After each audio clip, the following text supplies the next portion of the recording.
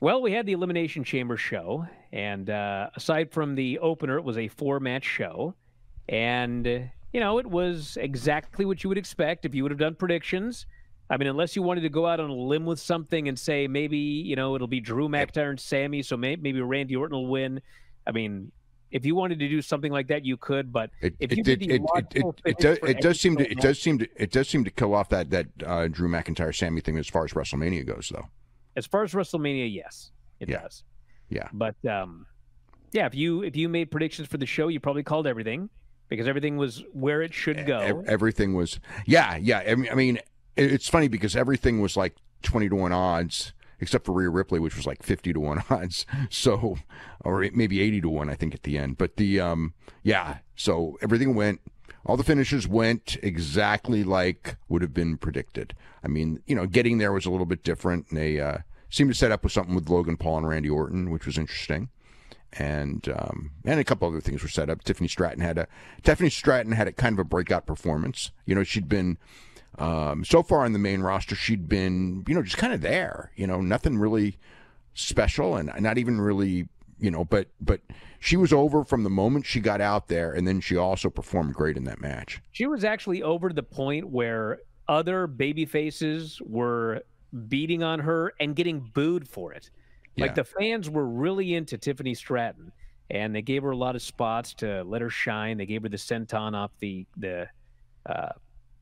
pod, I guess they call it, and a lot of big stuff like that. But before we get to that match, the pre-show match. Yes, that was Indy Hartwell and Candice LeRae against the Kabuki Warriors for the tag team title. And, Indy Hartwell was very over, being in Australia and everything like that. The match was fine. It was a pre-show match. I mean, there was it was probably of the 5 matches, I would say it was not even, it was definitely the weakest of the 5 matches, but it wasn't like it was a bad match. It was an okay match, and Candice LeRae got pinned, insane elbow, and that was that. Well, we had the Women's Elimination Chamber, and it was Becky, Naomi, Bianca, Liv, Raquel, and Tiffany. And, the normal chamber, 2 people start, new person comes in every X number of minutes. And it opened up with Becky and Naomi. And, they went 5 minutes or whatever of wrestling. And I was not impressed with Naomi in this first 5 minutes. She was very, very slow. And it was just... to me, the Women's Elimination Chamber was like 2 matches. The first, probably half, like the crowd wasn't super into it. I didn't think the work was very good. There was a lot of sloppiness. But really, once they got down to particularly the final 3, which was Becky, Liv, and Bianca, it got pretty good at that point. But, prior to that, it was hit and miss. They had... stuff with Naomi wrestling, which was very slow, and then Tiffany got in there and they gave her a lot of things to shine, including the senton off the pod, as I talked about. And finally they started doing eliminations, and it's very much like the Royal Rumble, where if you see somebody hitting a whole bunch of moves on everybody else, they're probably on their way out. Eliminated. Well, the thing on this one though is they did do stuff where people like kind of made equivalent, when they come in and do like kind of hot tags. And the first run when they were out there, like when they get in first and then they start doing their moves, it's not just, that doesn't necessarily mean that they're going to be eliminated next, but generally if it's later and you see them like taking on everyone and knocking everyone down and everything like that, it is usually a sign that they're about to go. Yeah. So Liv hit an Oblivion on Tiffany and eliminated her. And then Raquel started destroying everybody. She hit a double Tejano bomb on Becky and Liv, and then Bianca grabbed her KOD for the elimination. And it finally came down. Naomi was the first one eliminated, by the way. They got her out actually before everybody was even into the cage. And then it came down to Becky, Liv, and Bianca. And at this point, it got pretty good. I mean, they had a lot of cool 3-way spots, a lot of counters. And finally, Bianca goes for the KOD on Becky. Becky slips out. Liv rolls up Bianca and pins her, but then she immediately turns around, gets hit with the manhandle slam, and pinned. So at the end of the day, I thought it was good, mostly because of the last 10 minutes or so, but the first half was pretty sloppy. I thought it was a fine match. Actually, it was a very good match, but, I didn't think it was the best match on the show, but yeah, I would say like it definitely peaked at the end, and the only thing that really stood out though I thought was Stratton, doing some of that really flashy stuff, and there was a big bullshit chant when Stratton got eliminated, so that was like the biggest negative reaction in the match, really. What? They didn't really care when anybody else got eliminated. No, that was the big one they really cared about. Well, we had the chamber match with the men. Drew McIntyre, L.A. Knight, Kevin Owens, Logan Paul, and Randy Orton.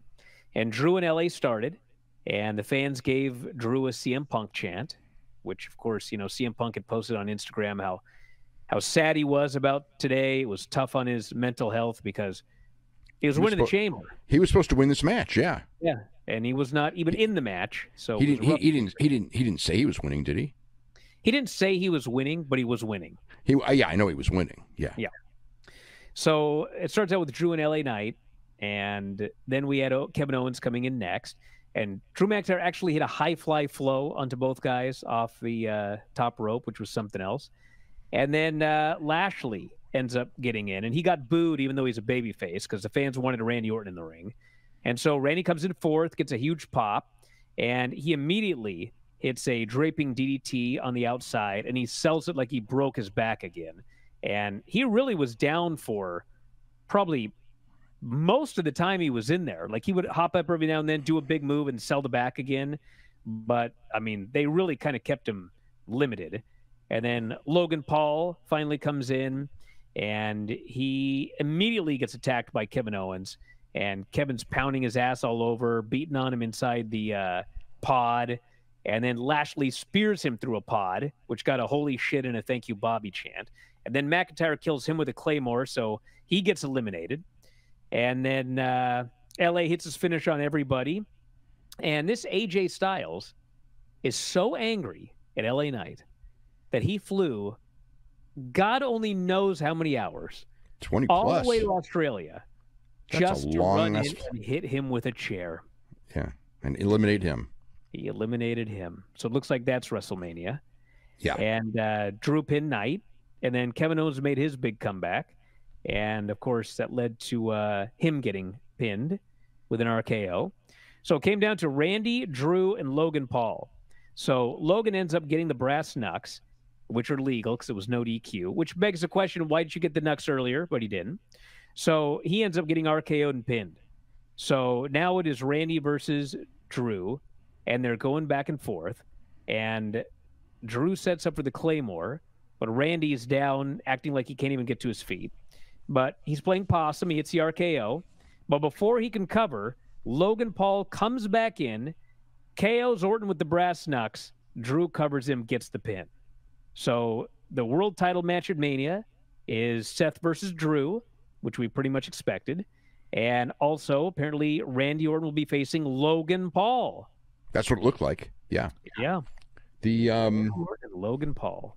The interesting thing is that if it's going to go to Cody and Drew, if that's the direction, then it's going to be interesting because do you put Drew over, or do you have Seth beat him?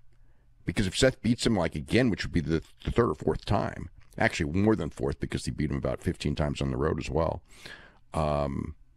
It's kind of like it kind of cools that off.